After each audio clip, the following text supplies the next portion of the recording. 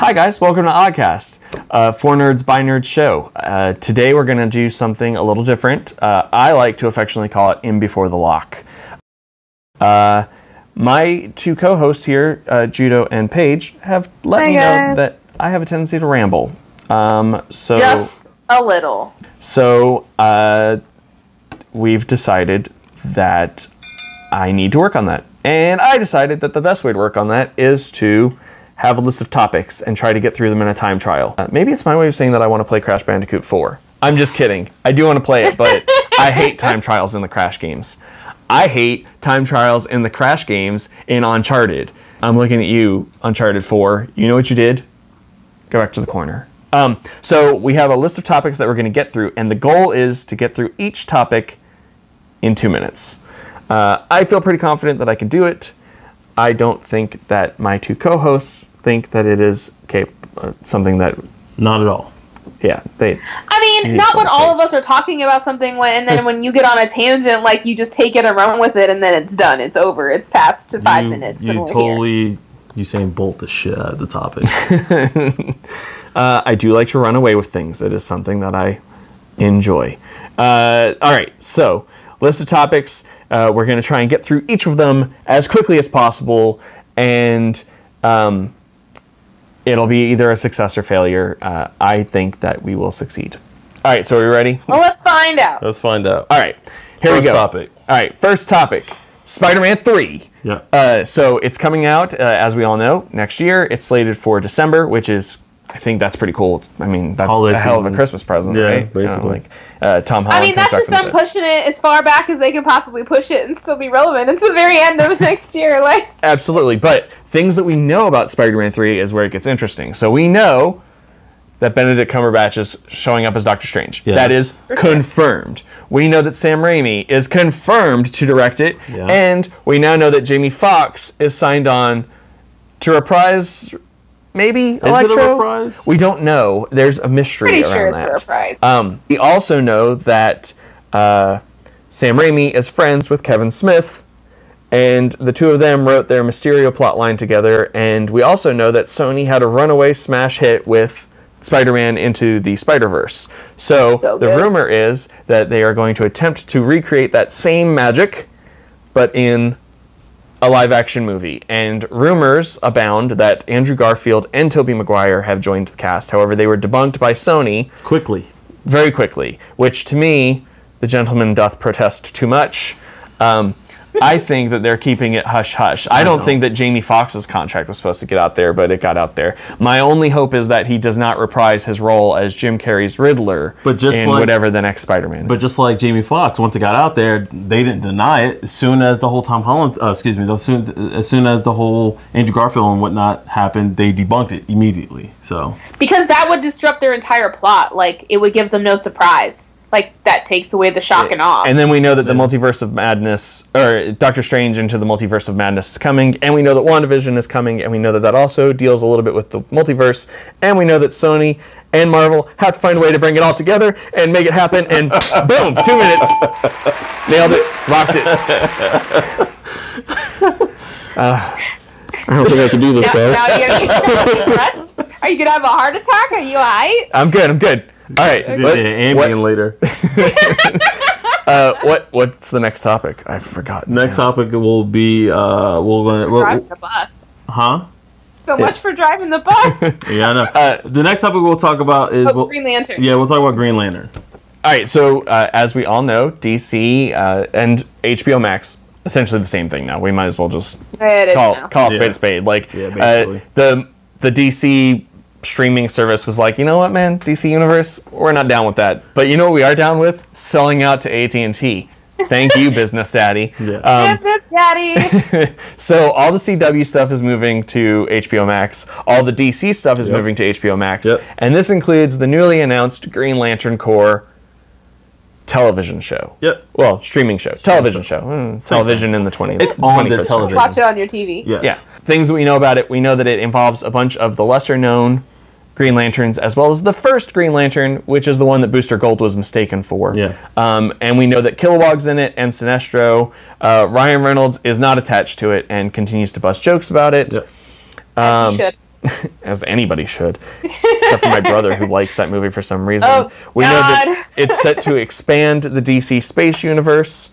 We also know that there is a film coming out, which is why Hal Jordan and Jon Stewart are not in the television show. And contrary to belief, John Diggle will not become Green Lantern. I know it's teased on we the don't know CW, yet. but no. Well, there's rumors that he will for the upcoming Superman show. Yeah, we don't know yet. Don't squash all of our hopes. Diggle being a Green Lantern, it'd just be weird, but anyways. It would be awesome. 'Cause wasn't there a thing where wasn't his stepfather's last name Stewart? Yes, I believe so. They So kind of like, hinted as at it his a long name, time Jon ago. Stewart. Like, come on. His first name, Jiggle's first name is John. Come on. And because it's also supposed to follow lesser known Green Lanterns, there's also a possibility that it could bring Dingle in as an unknown Green Lantern in the future. And as you can tell by the speed of my voice, I'm going to say that one is a wrap. 2 minutes. I feel confident. I feel very You got all the confident. information out within that 2 minutes? Did I? Are you forgetting I'm something? gonna go with no, I'm gonna but go with I'm no. gonna give you a B minus. It'll be alright. You're alright. You feel fast. Okay. I feel like I did get it all out. I think I got it all in before the lock, damn it. Okay. I gave you a B minus. I know, B minus is but what still you can't see is he's rolling his eyes at me like he doesn't have faith. All right. Next topic, Blizzard. All right, so Blizzard, big company, Blizzard Activision, and we did talk about it in our ZeniMax video with Sony potentially buying lesser-known companies. We know that Sony does have the money to buy Blizzard. However, the question is, But we're not talking about that. would they want to buy Blizzard, especially since a lot of the talent has left Blizzard. And this talent actually comes in the form of one of the original co-founders of Blizzard has started his own company called DreamCloud, which has 2 studios underneath it. And we now know that some of the head game designers, directors, and writers for a whole bunch of RTS strategy games that I grew up with, like Command & Conquer, StarCraft 2, Warcraft 3, all of them have started their own company. So the company that was founded by the co-founder is DreamCloud, which to me is very reminiscent of when DreamWorks was created, because DreamWorks was, of course, a bunch of animators and Disney. story designers that left Disney to start their own company. And DreamCloud is kind of accomplishing that same goal. And then you have Frost Giant Games, which only announced itself last week. I am very excited to see what they roll out But I with. wonder if they're actually going to clown Blizzard like DreamWorks clowned at Disney. I feel like they could. And Frost Giants are the ones created by the developers who core developers who left. You didn't tell their name. That's Frost Giant. Yeah, Yes. Frost Giant Games. And then DreamCloud is the other one, which is the co-founder, with a new company. Yes, you said that like 4 times. You just didn't connect Frost Giant with the other one. Yeah, Frost Giant Games. I mean, All right, next topic. That was that was way good. under that 2 minute mark. Hey man, I mean, gotta All right. gotta make it happen. There wasn't as much depth to that one. Okay. Now, how about I'll start this one because I'm actually really psyched about this one. Okay. Free Guy. Yeah, Free Guy. Ryan Reynolds. Yeah, okay. So we both saw the second trailer, and I saw the second trailer. so, but what I was saying is that we've both seen it, and we both came away with different feelings. Yeah. I feel like I'm going to like it even more now that I've seen the second trailer, and you feel like you're going to like it even less Yes. now that you've seen it. And I feel the exact same way because I already knew what that this was going to be, how it was based off the first trailer. He's a PC. He's a PC who figures out that he's actually he is a PC and in a video game and has no choice, and he's just data. Like, so obviously he's going to try to get out, and there's like that's the whole conflict of the fucking movie. Like, what else did you expect, No, so the whole thing Or was... Joe, since you liked it more. Like, it was obvious in the first trailer what it was going to be. But what wasn't obvious to me in the first trailer is that the girl was a player character. Correct. I thought... Obviously, that's how he got the glasses. He got the glasses from a player character. Right, but not her. Yeah, not her. I think that he gets them from somebody else, but now it's a question he of does. free will versus destiny, and now he's got to save the world. I think that it's great. It's snowballing into something bigger. I'm still gonna watch it, but like I just felt that that it would have been better if it all got contained in the game, and then the moment they start bringing But it outside is elements, contained in the game.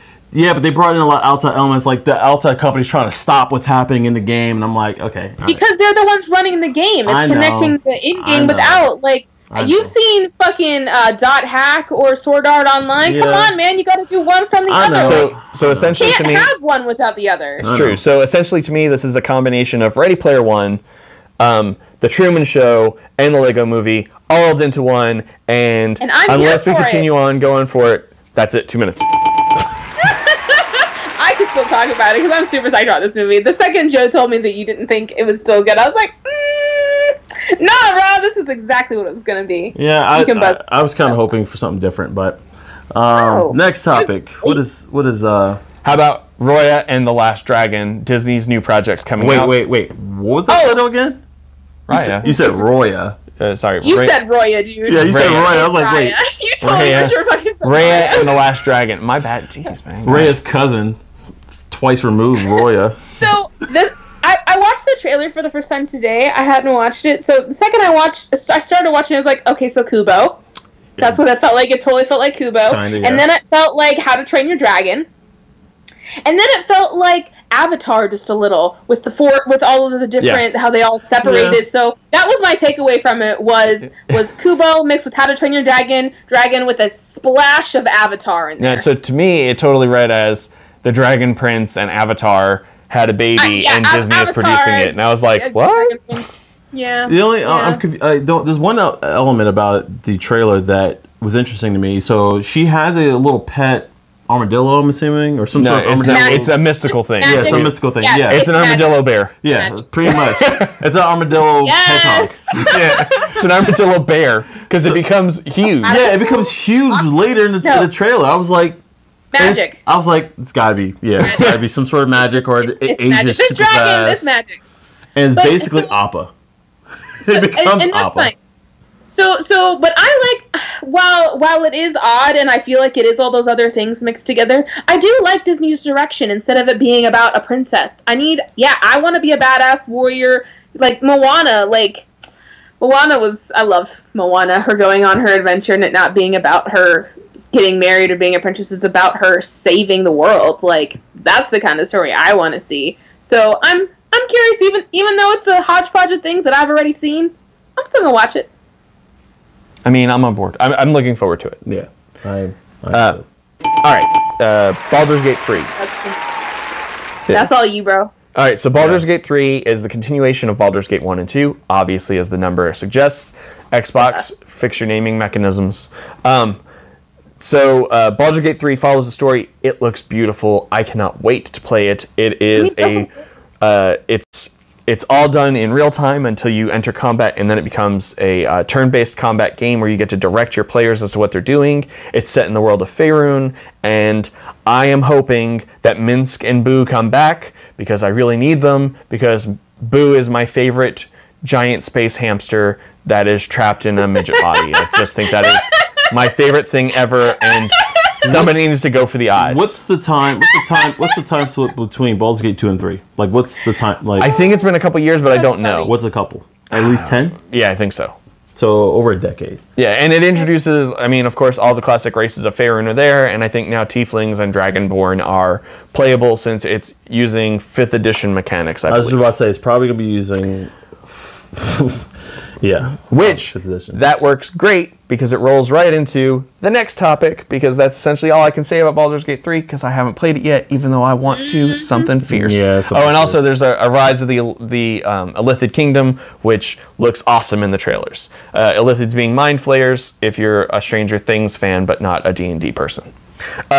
So that brings us back into D&D, and they have changed up their stats, which is interesting. I just thought it was an interesting thing that if you're a tabletop player out there, you probably are already aware. They are in a core book that is coming out, I want to say, in November of this year. They are releasing new information to get rid of negative traits and stats, or stat decreases, to playable character races. So the idea is that it will open the gates so that you can have characters that are outside of their racial deficiencies. So like an orc bard or a kobold barbarian. So they're removing a negative they're removing the penalties for being mixed race? No, they're removing negative penalties, period. So there will only be pluses or nothing at all. Correct. That makes it less fun, at least to me. I mean, I think it makes it less dynamic, and I think it's in part due to the racial inequities that we've been experiencing recently. I think it's their response to that, to make there not be any negatives for being a particular race. That's what it feels like to me. And I mean, I'm fine with it. I can see that. That is actually the online debate, is that people see it being that way instead of just being, oh, you get to explore different things as a different character. But overcoming the obstacles against you is kind of part of the hero's journey. Yeah, it makes it less dynamic. A lot of people like Drizzt, and as Nick, our friend, likes to point out all the time, D&D is super racist. It is. The world that they've created is super racist. But not sexist, because all the books say she. No, it changes. They switch in between. Every it's chapter. almost like every other. Every chapter it changes gender. Every other it changes gender. And I feel pretty confident that moving forward, they actually changed it to all they, them pronouns instead of... which is good. I'd rather it be that. She, her, he, him. Yeah, I'd rather it be that. And then Witcher. Yes, Witcher Blood Origins and Witcher Season 2. I'm all about it. Combined? I need it. I want it in my life. Well, no. The sequel is called Blood Origins, and it's about the origin of Witchers, period. As well as it takes place when like the elves were in power. Right. It's gonna be so fucking badass. It's technically unwritten. Like there is not a book about this. All the games and the show come off of the books that have already been written. This is technically unwritten history. So is Blood Origins part of the Witcher Netflix, or I mean, what's... Yes, it is. It is a prequel series that Netflix is putting on. So is it the season 2 thing? Like you're doing a flashback? No, season 2 is a continuation. Season 2 is a continuation of Geralt and his story in the books. Okay. And then The Witcher Blood Origins is a prequel series that I believe they announced takes place 1,200 years in the past. Okay. So even now I can't even remember Varys. No, that's a character from another show. I can't remember his name right now, but the older Witcher, one of his Geralt's mentors, who's like 700 years old, is going to be in season 2, as well as there's going to be an animated movie about his backstory and I want to say his creation, or when he was created a Witcher, but I guess his backstory, because they're created as children. But sorry, I've read too much of The Witcher. I really like the show. I'm super in it. I would totally say this though. I'm totally excited, and I'll be 100% willing to watch that. It just sounds a bit Marco Polo to me, which scares me. So The Witcher's been really popular. Unlike Marco Polo, The Witcher's been super successful and has brought them a lot of money. That does not. So here's the thing, though. I can now go into a store and buy Witcher merchandise. I couldn't do that for Marco Polo. Correct.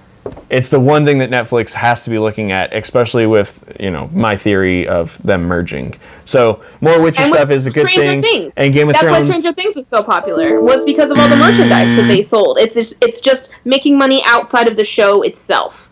And The Witcher has done that. And because of the following of the games and the books, it already has this epic thing. Other stuff like Marco Polo, it's just history. It didn't have the cult geek following that The Witcher did. It's very true. So, and that concludes In Before the Lock. That was the last topic. I'm gonna keep talking about it, but I could that's. Well, I guess that was mine. Yes. That was my failure. That's fine. I'll accept it. HBO, I hope you're taking notes. If you're gonna do a prequel series, A, don't make the main character into a bitch in your final season of the show that you're running. And B, do it while the iron's hot. Don't be like, oh, you know what we'll do? We'll wait and then do it one show at a time. Nah, man. Nah, brah. That ain't how you make money. All right, guys. Thanks for joining us. If you haven't already done so, hit the like, comment what you think the topic should be for the next In Before the Lock. I don't guarantee that I can do it in 2 minutes or less.